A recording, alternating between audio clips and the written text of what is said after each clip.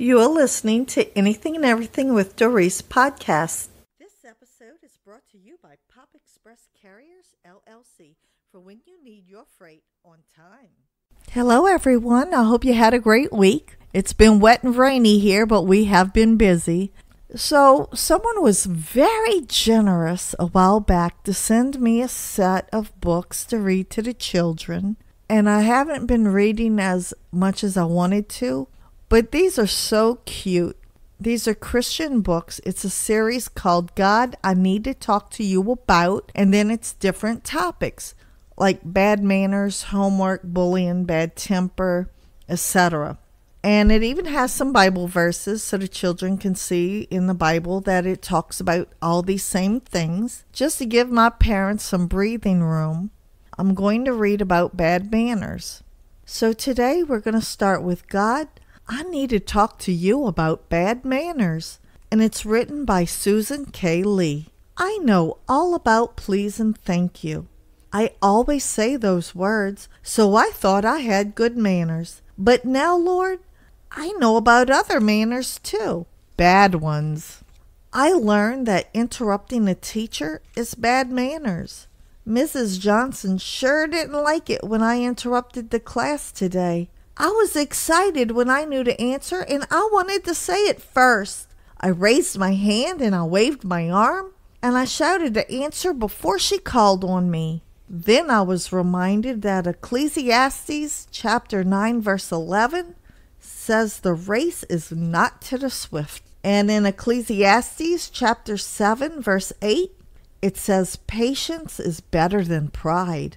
I learned that not saying thank you for a gift is bad manners and is wrong. Mom's friend brought me a birthday gift. When she asked me how I liked it, I shrugged my shoulders and rolled my eyes.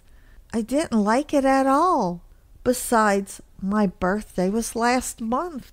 I learned that slurping my milk at the dinner table is bad manners. Actually, I learned that slurping my milk anywhere is bad manners. And God, I learned that interrupting Dad when he's on the phone is bad manners. I wanted to talk to Grandma too, but Dad said I shouldn't have yelled. I should have waited patiently and quietly until it was my turn to talk. After I talked to Grandma, Dad told me that good manners are important all the time.